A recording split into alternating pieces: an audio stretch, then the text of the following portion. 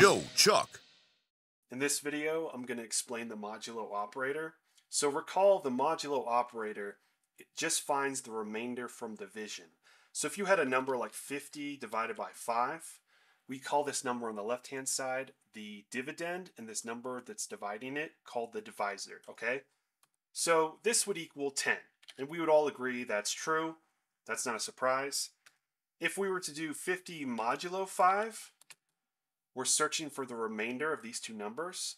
The answer is going to be 0 because there is no remainder. 50 is evenly divisible by 5. So that makes sense.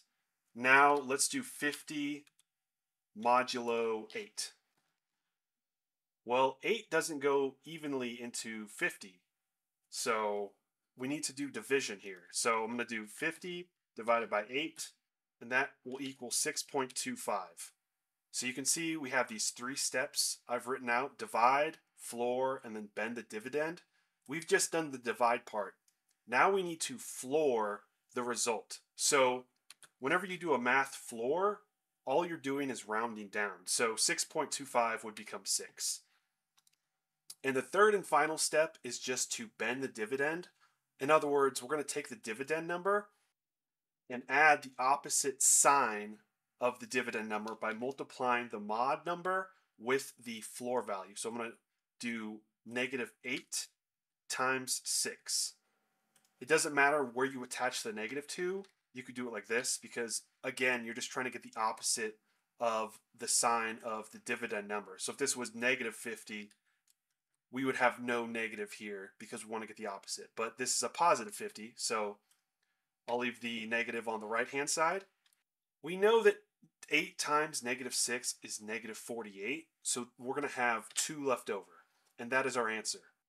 This makes sense when you think about it, because 8 times 6 equals 48, and then if you were to do 50 minus 48 like we just did, you get 2. Therefore, 2 is your answer for 50 mod 8. Let's do another example.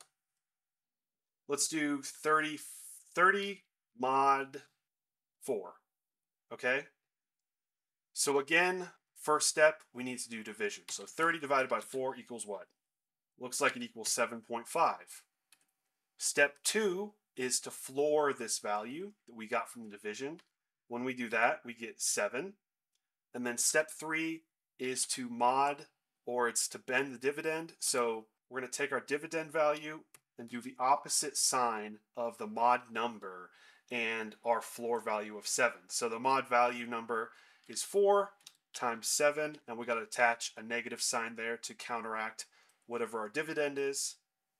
So you can do it like that. We know that 30 plus -4 times 7, that's really just -28, and that also is going to be 2. So that's how you do just basic modulo problems, and most programmers have a firm grasp of this.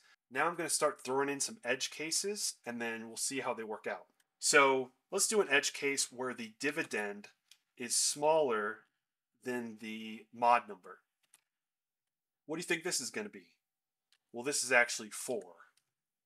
What about 2 modulo 99? What do you think this would be? This is 2. What about 3 modulo 5?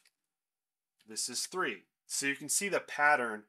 Whenever the dividend is smaller than the mod number, the answer is always going to be the dividend. This only works, however, when they have the same sign. So if these are both positive, this would work. And if these were both negative, this would work as well. It would just be -2 instead of a +2. It gets different. This breaks down when the signs are different.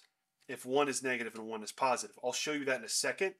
But for now, let's prove that these answers are correct. So I'm going to run through the 3-step process again. But now we have a dividend that is smaller than our mod number. So 4 divided by 100, that's going to equal 0.04, I believe. 0.04. So now we're going to floor this value, right? Well, 0.04 floored would just be 0.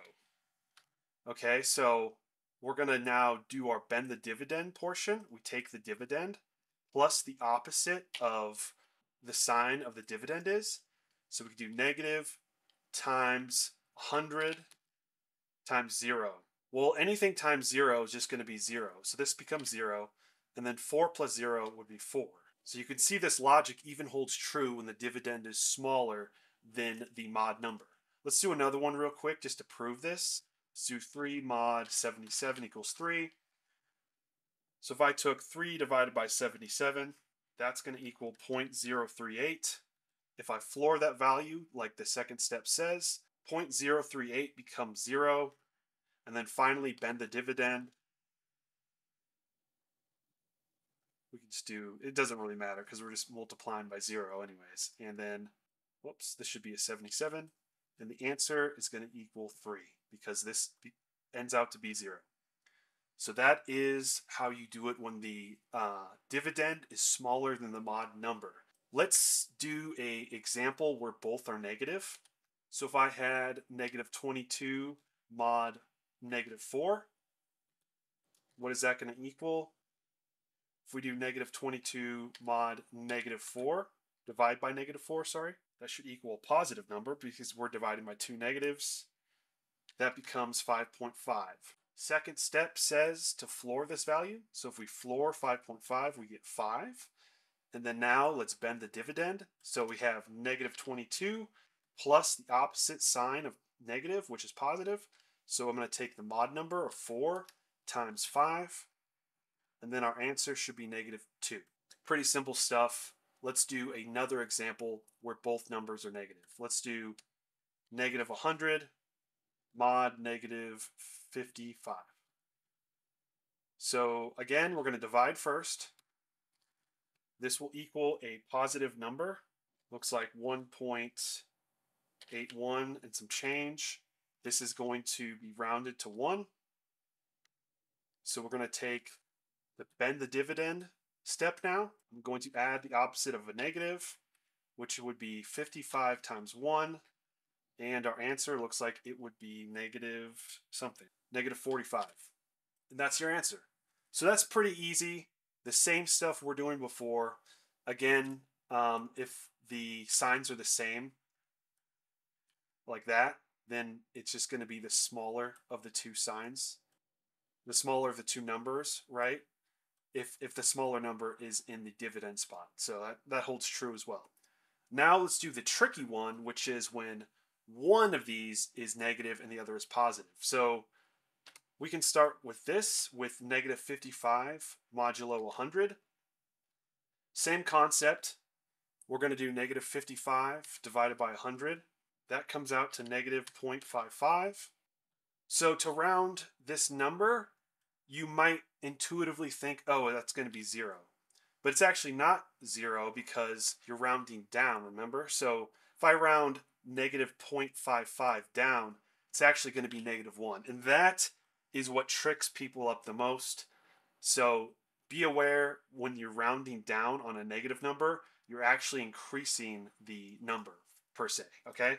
So now that we have that, we can do the third step and bend the dividend. So I'm going to take my dividend of 55 plus the opposite sign of 55. I'll take this 1 we just figured out from flooring times the 100, and that should equal 45, I believe. Positive 45. Yes. Okay. And that is your answer when you mod negative 55 with positive 100. Let's do the reverse. Let's say we have a positive 55 mod a negative 100. What's that going to equal? Let's do our division step. Okay, if I divide these two, I get negative 0.55. I'm going to floor that value. Recall that it becomes a negative 1. Now we're going to bend the dividend. So plus the opposite of whatever the sign the dividend is. I'm going to use that negative 1 that we just found from flooring, and then I'm going to take the 100. And this looks like it becomes negative 100 plus 55, which is negative 45, and that is your answer. So pretty simple stuff if you just follow this 3-step process, and that will give you the answer on any number. Let's talk about ranges. So if I have a number like 100 mod 7, okay? Or I should just say, let's say some number. Some number mod 7, and we're assuming some number is larger than 7 for this to hold true, I will be given a range of values from 0 to 6. When I say range, that's the numbers that can be shot out when I mod by 7, assuming that some number is larger than 7 and they're both positive, okay? So if I had some number mod 4, the range would be, what do you think, 0 through 3 would be the possible numbers that could be shot out from this computation. If I had some number modulo 19, the range would be 0 through 18. So you can kind of see the pattern. Again, a word of caution, this pattern only holds true if they are both positive. There's some ambiguity in regards to this concept. So it could really break down if this was negative or the dividend was negative, for example. So just be aware of that. But this is very helpful in use cases in programming, because let's say you wanted to figure out if a number was even or odd. So the common practical use case is you take the number mod 2. If it equals 0, if the remainder is 0, then you know you have an even number. If the remainder was 1, then you know you have an odd number. And this makes sense because using that logic I just mentioned, we know that the range is going to be 0 to 1, right? Because it's 1 less the mod number, assuming both numbers are positive and the dividend number is larger. So that's a use case for that example. Okay, so that pretty much sums up how to solve any modulo problem. I think I've covered all the use cases, all the edge cases, when we have two numbers that are positive, when the dividend is negative and the mod is positive, when the dividend is positive and the mod is negative, and then when they're both negative. I showed all those examples. So if you enjoyed this video, make sure to like and subscribe. I will see you in the next one.